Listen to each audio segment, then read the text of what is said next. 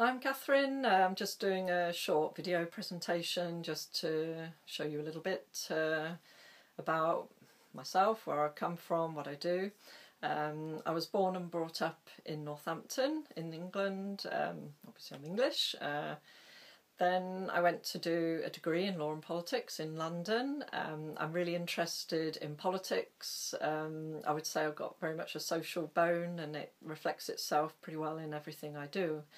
From there, I guess I could say that I fell into psychiatric nursing. I say that because I visited a friend one day who happened to be in hospital, and it completely intrigued me as to how and why people think differently.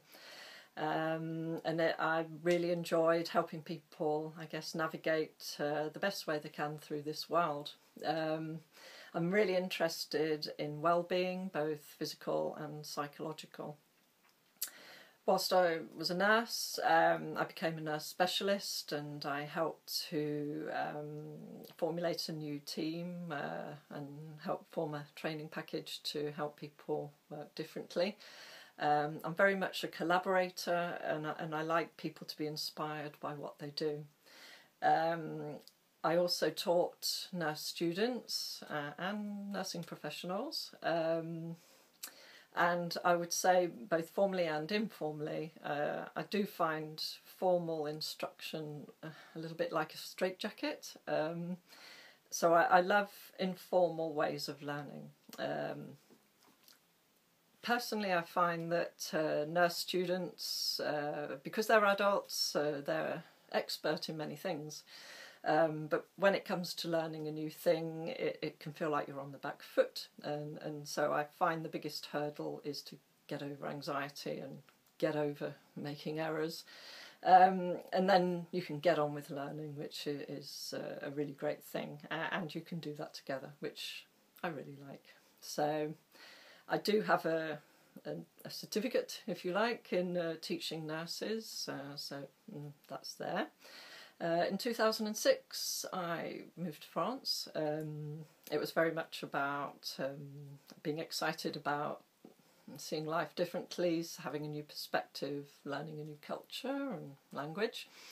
It has been mixed. There's some really great things, and there's been things that have been quite difficult. And I do understand how difficult it can be to learn a new language. So yes, some of my interest will be from helping people again get over anxieties and get on with learning what they want to learn. So during this time I've also done a master's in art history. My great passion is art, fundamentally. I love contemporary art. I love the debate that it sparks. I love everything about it.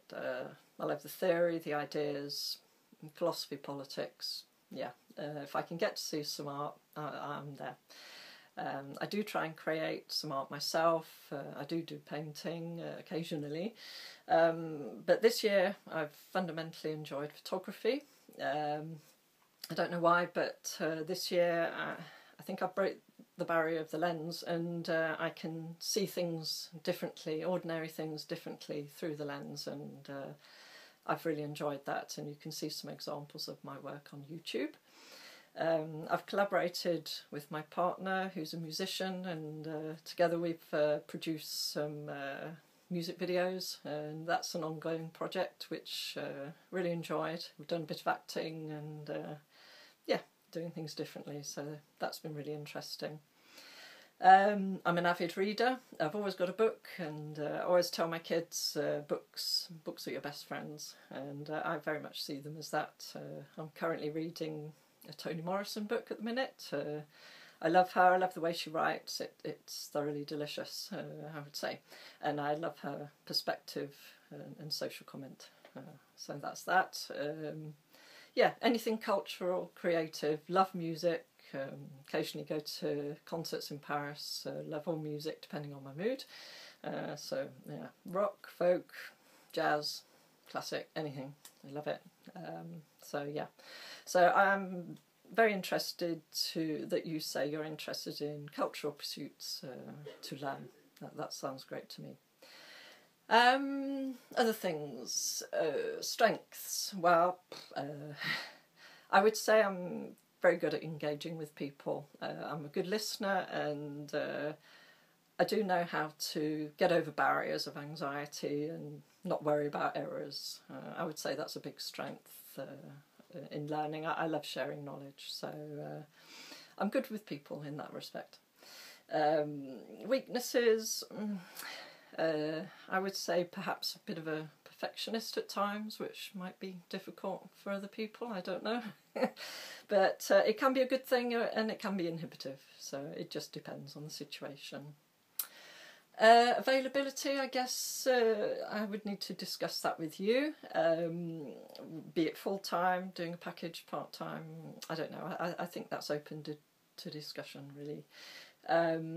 As to my right to be in France, I mean, I've been in France since 2006.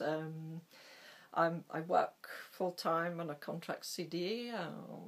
I also am an auto-entrepreneur, so I have a CIRIT number, so I hope that's acceptable. I hope you like the presentation. I hope to hear from you soon. Thank you. Goodbye.